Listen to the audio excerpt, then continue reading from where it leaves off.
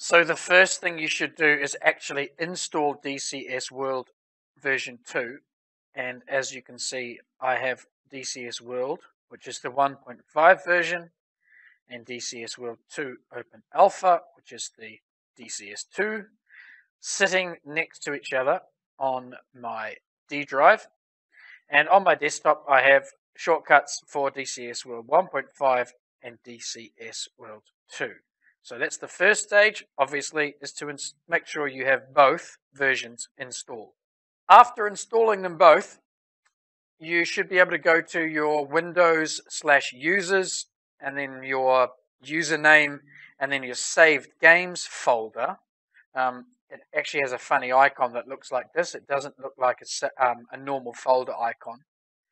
Once you go into that location, you should have the DCS and the DCS Open Alpha folders. DCS2 may update to something different, but basically that's the old DCS 1.5 and that is the DCS2. Go into the old 1.5 folder, then go into config and then go into input and select everything. So you can see here I've got my default folder, I've got a P51D folder, I've got a Spitfire folder and a training P51D folder. Copy everything. Control C, copy. And then go back to the DCS Open Alpha or the DCS2 folder.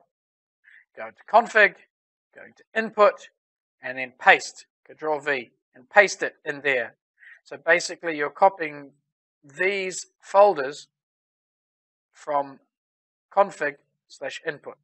From DCS 1.5 to DCS2. Then go back to DCS 1.5 saves and you can grab any control layouts that you've saved as Lua files. Copy those if you want them, not necessary. Back to DCS2 and paste them here as well. I've just got that one. So that's it. Install DCS2, navigate to your saved games folder, copy the input folder contents and paste it in the DCS2 input folder. That's it. Should take you about 20 seconds to do that.